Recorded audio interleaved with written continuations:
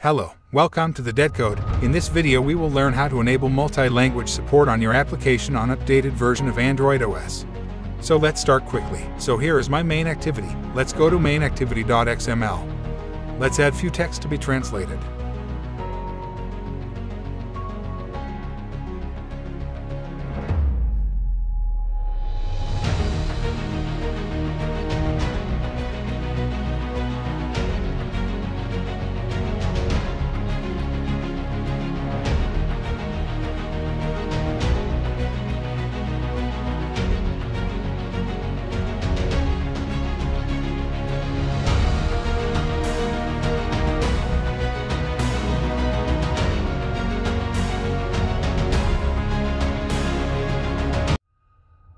So texts have been added. Here is my string.xml where the strings in English are referenced, as you can see here. After adding text, just right-click on your string.xml file and open the translation editor. Add the language you want to add by clicking to this globe button. In my case, I'm going to add Urdu language here. You will get a new file here. Open it. Now we just simply need to change the English strings to Urdu in the newly generated file. Strings.xml Urdu locale.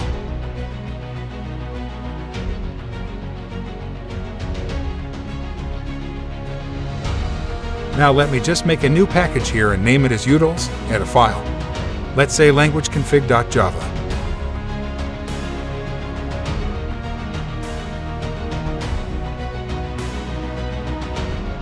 Now, I am making a function to change language, and it will return context that we will be using in our main activity where needed.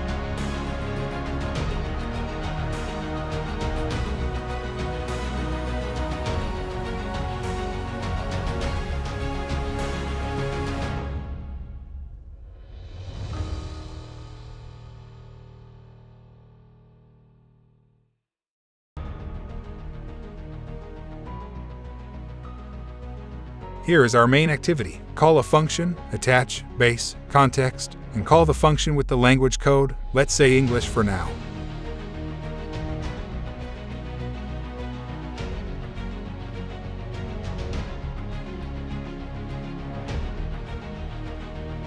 We will pass the context from this function as new base and language code as second argument.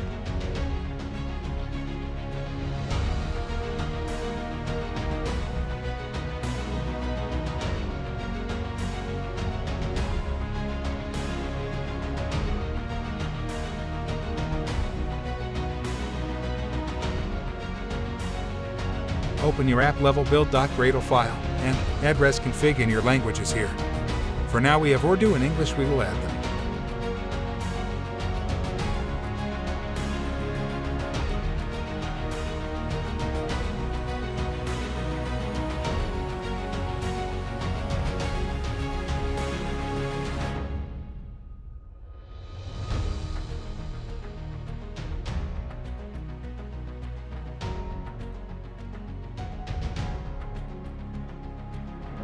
Now open your Android manifest.xml and add config changes and application tag.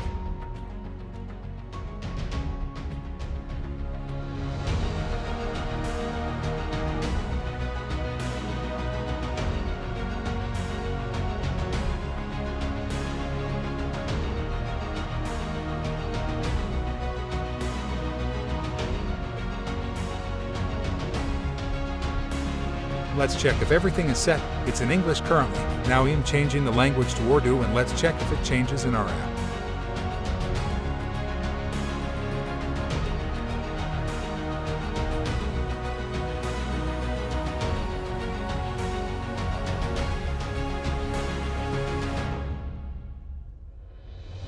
And yes, it worked. Let's try to change into another language again to see the result.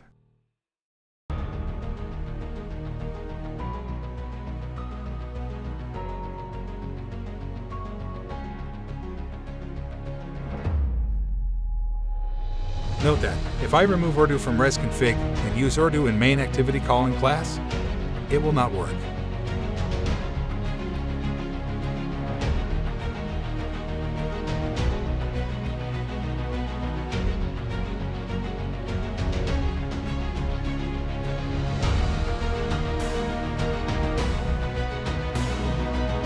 See, it didn't work. Adding back the Urdu language in resconfig and everything is set.